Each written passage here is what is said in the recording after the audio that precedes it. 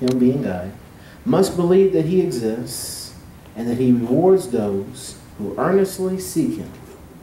By faith, Noah, when warned about things not yet seen in the holy fear, built an ark to save his family.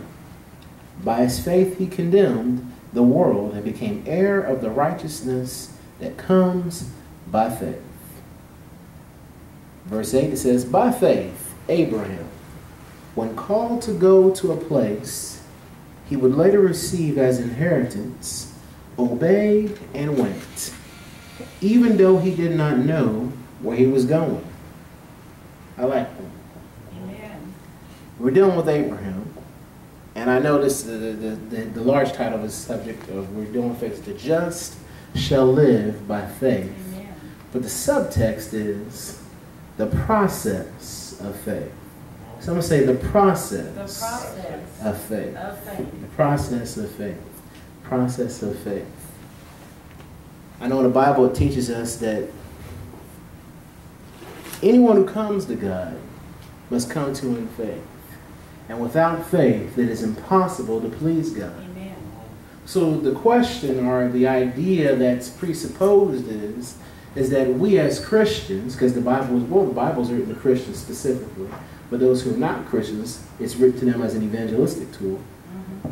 We as Christians should want to please God. Amen. But the question is, do you really want to please God? Well, because whenever I'm talking about faith, I'm not talking about faith as in what denomination or what religious doctrine you talk about or what philosophical, religious, other religion that you follow. I'm talking about faith as a lifestyle. amen. Because faith is a lifestyle. Amen. Because the Bible teaches us, that's what Paul was quoting, he's quoting the Old Testament. The just, those who have been declared righteous in God's sight, that means those who God sees are in line with Amen. his precepts, Amen. his values, his culture, his kingdom. Those who are in line with that, who choose to live like that, shall live by faith. Amen. Well, what is faith? Well, Hebrews 11:1 says, now faith is being sure of what we hope for and certain of what we do not see. Faith, whenever the Bible is talking, is about having faith or having complete trust in God. Amen. Faith is talking about having complete trust or complete confidence in something. Because everybody has the measure of faith. Someone say everybody has the measure of faith. But whenever we're talking about the Bible and the New Testament and the Old, you need to have faith or complete confidence or complete trust in God the Father. Amen. Jesus talked about it. It's interesting how he keeps on. Whenever he talked about it, his message, primary message whenever he's here on earth was the kingdom of heaven. He kept on talking about the kingdom of heaven. He talking about faith. Amen. And I think it's interesting how he's talking about whenever the Son of Man comes, talking about his second coming, will he find faith on the earth? That's weird. Don't you think that's interesting? Amen. Some say when the Son of Man comes, will he find faith? Isn't he talked about that's in the Synoptic Gospels? That's interesting how because you think that, this is me thinking out loud, the Bible, the gospel is being preached all over the world. Isn't that true? Amen. With satellite, television, internet, people going out, face to face. But Jesus talked about basically, in spite of that, because he's looking on ahead, in spite of that, will he still find faith? What's faith, class? Someone say, what's faith, Tim? What's faith? Faith is being sure of what we hope for and certain of what we do not see.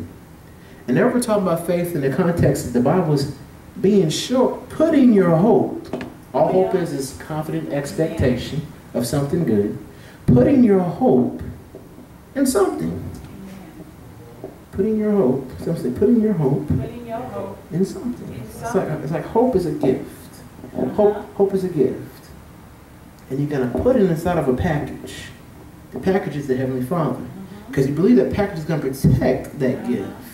So you place it in there. And Jesus talked about, will the Son of Man find faith? Faith is interesting. Because how do you obtain faith? How do you obtain faith? We know this. This is the book of Romans. How do you get faith? By hearing. Amen. But Paul says, because he's quoting the Old Testament, how can they believe unless someone is sent? Amen. And when that person is sent, that person has to be sent by God. Amen. I think it's interesting because faith comes by hearing, and hearing by the Word of God. Or faith, the faith of God comes hearing the Word of God. Amen. Because whenever you hear the Word of God, you believe something. You're putting your faith into something. Amen. And you've heard what He's done in the past, and you believe it. You've heard it over and over again, and you've put His words into practice. You've tested His words, and you've seen a result. So now you have confident expectation in something that you do not see. Amen. Okay, let's go back to something. Let's go back to the process. Let's go back to the process. Are people hearing the Word of God? Because that's the only way how faith comes. Amen. I can always do a test of myself. I'm stepping back just a little bit. I can always test whenever I haven't spent the time in prayer like I should have, because I don't have as much patience or tolerance of others. But whenever I take my time and I pray and I read the Word, it's like a garment comes over you. It's like an armor comes upon you. Even though the Holy Spirit is living within you, unless you pray and speak the Word, the covering, it's like it won't come out. It won't be like a protection. And I believe it because I've heard it before. Amen. Faith is important because without faith, you have nothing else to believe in. And see, the Bible is not, if you notice anything about the Bible, one of the only avenues how it's being preached is supposed to be through the Word of God, but you won't hear the Word of God in public discourse. Amen. You really won't hear the Word of God in schools, That's right. in movies, That's right. in the news, on the radio, and people talking day by day. So there's no faith or no confident expectation of a reward. Amen. So whenever some cataclysmic event happens, someone's been attacked or a nation's been devastated, and that's true, and that's serious. All of a sudden, everyone wants to believe and pray in God, but people don't have nothing to put their faith back into. Amen. See, when I was younger, I used to think that faith was kind of like something you'd only use whenever you get sick, or something that you only use whenever you try to believe God for a new job or something big. Faith is a lifestyle. Amen. And you need to live it every day. Some say every day. Every day. I think it's interesting how the Bible gives us different examples in the Old Testament. And that's why I wanted to deal with Abraham. When you study the story of Abraham, it's interesting. God called him out of his nation when he was 75 years old. But if you fast forward to the end of the story of Abraham, he lived to be 175 years. His process of faith spanned over 100 years. Some say process. The process Spanned over 100 years. spent over 100 years. Abraham didn't have a Bible like we have. Amen. We have Bibles. Some say, bless God, we got Bibles. Bless God, we got We have the Latin Vulgate. Oh, yes, we do. We have the New International Version Bible. Amen. Oh, yeah, that's good. Oh, yes, it is. Amen. Oh, it's good. You got King James. All right. You can have that. He was about 30 generations, if not more, from the flood, where people saw God's mighty hand. His mighty hand was so devastating that just about every culture has they call it a myth about the flood, about the earth being overcome. Every culture. It put an impression upon those three boys. But now time has passed. Things which should not have been forgotten have been forgotten. Amen. 30 some odd generations, if not more, have passed. I like what Proverbs says, The eyes of the Lord are searching to and fro, seeking. Is there anyone who's searching after what is right and want to do what's right? God always seeks out his creation because the body was made for the Lord. Amen. And the Lord for the body. Amen. He wants to work in tandem with his creation. So he's searching in the earth, looking for someone to redeem mankind. He wanted to use an individual so they can be an avenue for him to redeem people back to. Amen. Abraham called when he was 75 years old, and God gave him a simple word. I think it's interesting. This is really good. He's like, leave your people. This is found in the book of Genesis chapter 12. And if you do this, he's the same. He's always the same. Heavenly Father is always the same. He always gives you an opportunity. Amen. And he gives you an opportunity for blessing. If you choose not to, you go somewhere else. I want you to leave your country. If you do this, I'll bless you. I'll bless those who bless you. I'll curse those who curse you. I'll give you an inheritance. Your seed will be multiplied. And all the nations of the world will be blessed through you. Isn't that interesting? Isn't that beautiful? Amen. I like that. It's real nice. Talk to Abraham, 75 years old. Abraham, look, this is awesome. This is a great opportunity. This is an offer I can't refuse. But don't you think it's interesting how God chose Abraham? Amen. Out of the 3 boys, there's 2 or at that time. He picked the one whose wife happened to be barren. That's right. So that he can show you and me, with men, this may be impossible. But with God, some say with God, all things are possible. And so Abraham got excited. Like most people do whenever you receive Jesus Christ as your Lord and Savior. You have that childlike faith. And that's beautiful. Amen. And he went on, seeking out for a land that he never saw before. But he messed up. See, with the process, some say the process of faith. Whenever God calls you to do certain things, you want to listen to what he said. Amen. He's very specific. That's right. But he will allow you to do what you want to do. You know why he does that? It's a process. Remember the sons of, what do you call them? The sons of Boanerges. That's what their names. Remember James and John, the sons of thunder. Remember them? Amen.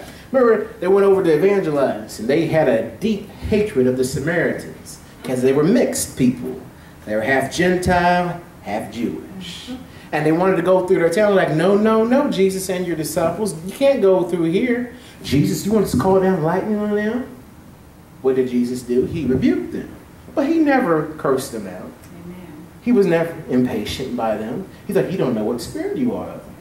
So he kept them on in the flock. It's part of the process. Don't say part of the process. Remember Peter? Peter went on down. He wanted to go over and defend Jesus. And remember when I think it was the Garden of Gethsemane, and he wanted to fight with Jesus. He got a sword and cut that one dude's ear off. Remember that? Amen. And then he would later betray Jesus. Jesus isn't thrown away. That's right. It's part of the process. It's part of the developing stage. That's right. Faith is a process. Amen. Don't you think it's interesting about whenever Abraham did it, he said, go on in. God's like, go on to a land which I will show you. And I'll lead you there. I want you to leave your people. But Abraham brought Lot. He's still trying to hold on to where he came from. He's still trying to hold on to where he came from. And so that delayed certain things. It delayed certain things. But remember, God's patient. Amen. Some say he's patient. He's patient. Now going on, let's go on. They went over to the land that God promised them. And I think it's interesting about Abraham. Abraham came from a culture where they had many gods and goddesses. And people, they saw that, they thought the idea of God was abstract. So what they did, they created a concrete version of God. That's why you see idols. Because it's kind of hard to touch. Don't you think it's kind of hard to touch? All of a sudden, this old man comes back after being God knows where. He goes and talks to Sarah. Hey, Sarah, God told me to go on and move to a land I've never seen before. He said, well, how does he look, Abraham? It's not in the Bible. I don't know.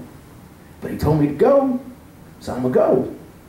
So they're like, what's wrong with this old man? This man's crazy. So he went on in faith and traveled to Canaan. And when he got to the land, there was a drought. Someone say, that's faith. That's faith. Can't you think about it? I want you to look at it. Just look at it. See, we see the end result. That's right. But I want you to walk through the process. Amen. You know how long it took them to go down there? About 6 months. But God protected them each step of the way. Some say it's a process. It's a process. His confidence in God is slowly building. His assurance in God is slowly. So what he did? They went down there. There's no food, no water. We got all these people, got all these souls with us. So he waits. Some say you gotta wait. You gotta wait. Back in that time, it's a little bit easier, I think, to hear the voice of the Lord. Because there wasn't so much hustle and bustle. Amen. There was a certain time where everybody went to sleep. There was a certain time when the lights turned out. There was a certain time when it was quiet. You got to meditate upon the good things. You can do that now. But it was just a little bit quieter back then. Amen. Pace of life was a bit slower. Have you noticed of God, he takes his time. Yes, he does. You can't rush him. Can't rush him. You can't rush him. Amen. Some say you can't do it. You can't It's do almost it. like plant life. I noticed Dad plant those flowers. You can't rush her. You can't rush him. She will bloom in her own time. Amen. You can try to open up, but it won't be developed. That's right. That's the process. That's the process. You got to take your time. You can wait for the rain to get it. The right amount of sunlight to get it.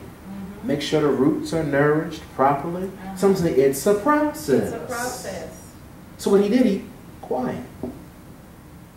And God spoke to him.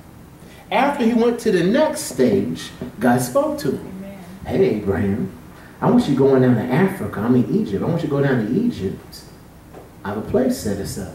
So he followed the voice of the Lord. It's the word of God. Amen. Whenever you follow the word of God, he will always supply all you need. Amen. And like Paul says, my God will supply all of my need according to his riches Amen. and his glory by Christ Jesus. Remember, he takes it a step further in his epistles. He will do exceedingly, Yes. abundantly, watch this class, above all that you may ask or think. Amen. Now here's the key. According to the power that works in you. Amen. Not in him. He has the ability, but he put the power in you. Whenever you receive Jesus Christ as your Lord and Savior, you got the Spirit of God living within you. Amen. Some say it's a process. It's a process. Some say it's a process. It's a process. And when he walked with God, you know the story, but we're going to take a time. When he walked with God down in Egypt, Africa, Abraham stepped outside of faith. And whenever you step outside of faith, like Paul says, anything outside of faith is sin. Oh, we don't talk about that, do we? No, let's stay away from that. When he stepped outside of faith, he started using his own machinations. And every time he did that, he got into trouble. That's right. And that's the same thing with you. Amen. Let's go back to the earlier example. Remember, God called what's his name? Noah to build an ark. Amen. As long as everybody stayed in the ark, they were okay. As long as they stayed in the parameters that God built up, they were saved. If they even stepped outside the ark, that's when problems happened. So he lied. Amen. And what happened is, he stepped out. And so he was separated. But then God had to clean him back on up. Amen. And I think it's interesting about faith, because now I'm sticking a pin in there. In our church, not our church, but in the American church, we've talked about faith. But we pull it aside from the rest. Not everybody does this. But we pull it aside from the rest of the scriptures and talk about like it's its own animal. Well, Tim, I need $50,000. Use your faith. Use your faith. You got $50,000 faith, Steve? Tim, can you believe $50,000? Use your faith. So people, what they'll do, they'll bastardize faith, and they'll try to, like this one guy, well, my relationship with God is, I'm like a watch, I'm paraphrasing, and every time he sees that watch, he remembers me. None of that is scriptural. Amen. Some say none of that None of that is scriptural. is scriptural. Faith goes in concert with your lifestyle. Amen. The more you walk with God, the more your confident expectation or your assurance or your belief in Him increases. Amen. You start moving away from Him being God as all omnipotent higher being, but as Father, who is your source. That's what Father means, as your source. You believe that He is the source of your total supply, that there is nothing that is too hard from Him. If you need to be sick as you're walking in line with God, if a sickness comes, oh, His Bible tells me that Himself took my infirmities and bore my sicknesses, and with His stripes I am healed. It's not a separate animal. It's part of my lifestyle. So if sickness should ever come upon me, all I have to do is use His word and believe in His word. So it's interesting how whenever God proposed this to Abraham, if you notice about Abraham, Abraham had no need for cars. What am I mean? Tim, that's old. What are you talking about? No. He had no need for money. So he wasn't believing God for money. Amen. He was believing God for the impossible. Amen. With a barren woman who happened to be barren. And it tells you that he had his own way of thinking how God was going to bless him, because whenever God spoke to him in the book of Genesis, whenever God talked to him, he was like, I'm going to bless your seed. I'm going to bless the seed of Sarah. And he was like, Abraham started snickering. What about my other son? What about my other son? Ishmael. Won't you bless him too? See, he wasn't 100% sure of what God will do. Some say it's a process. It's a process. Whenever you believe in God for yourself and others, God has to get everybody on the same page. That's right. On the same page. And with them, their case took 20 years. Some say 20 years. 20 years. Not 20 days. Not 20 minutes. 20 years. Don't hear about that too often, do you? Because we're in a new dispensation. When people, they sow their seed, they're going to reap or harvest a short. That's not Bible. As long as the earth remains, there will always be seed, time, and harvest. And during that time, see, you dictate how long that time is going to be. That's right. If you don't think that's true, study the children of Israel. Remember, it's supposed to take them 11 days to get to the promised land. God took them there. They went down there, and they felt that they weren't strong enough to defeat the enemy. So God's like, okay, since you believe that negative report, it's going to, all those 40 days that your spies went down there, it's going to be 40 years. Why do you think it took them that long? They didn't go through the process. Amen. Some say they didn't go through the process. They didn't go through the process. They didn't develop themselves. They didn't develop them step by step. That's why whenever we come to church, I love this. This is awesome. I love coming to church. There's 1, 2, 3, 4, 5. There's 5 of us. I love it. I enjoy it because I know about process. Amen. I love it. I'm going to say it again. I love it. I enjoy it because I know about process. Amen. You may not think no one's watching, but the teacher is here. And he watches your development. Amen. He notates. He checks and sees. Are you showing progress? Are you continuing in the faith? Well, and he charts your oh, this ain't true. Yes, it is. Some say yes, it is. yes, it is. Remember the book of Daniel? We're going to probably end with this. Remember the book of Daniel? Remember that in the book of Daniel? Daniel saw all these visions. And then there's these dudes with these books taking notes about all the actions of everybody in humanity. That's right. Note to yourself. See, we as Christians, we believe that there's going to be a final day, a final reckoning, where the books will be opened and God will judge all those individuals. We believe that one song, I think they said, mark it because your record is up there. Amen. We believe that our actions, there's going to be a consequence for our actions. So we live like we're being judged daily. Amen. Watch yourself. Some say, watch yourself. Watch yourself. Note to yourself. Discipline yourself. So every day, some say every day, Every day. continue in the faith. Amen. You may not think no one else is watching, That's right. but someone is. Someone It's is. your development. That's right. And then, see, because the Heavenly Father, I'm at the end with this. The Heavenly Father how should I put this? Jesus Christ is the bishop of your soul. Amen. And the Heavenly Father, through Jesus Christ, will commend you. Whenever the accuser of the brethren comes, because he always does it. See, the Bible tells us he accuses us day and night. That's right. When he comes to attack you, give the Heavenly Father evidence Amen. about what you have done. Uh-huh. Because he will never lie. That's right. He won't, he can't, someone say he can't do it. He can't It's do it. impossible. That's He what always speak about what you have done. Amen. And he will always defend you. And there comes a time where he steps on in Amen. and he provides a harvest. That's right. But if you don't take that time, remember it's seed time and harvest. If you don't take that time of development, you will never reach the harvest. Amen. You'll never reach the promised That's land. right. You can be like, oh, man, I'm running out of time. You can be like back in Moses and his brother Aaron. Aaron, he had the priestly garments, but he was messed up. The only thing that provided him to live a long time was his covering, Uh-huh. which was the anointing.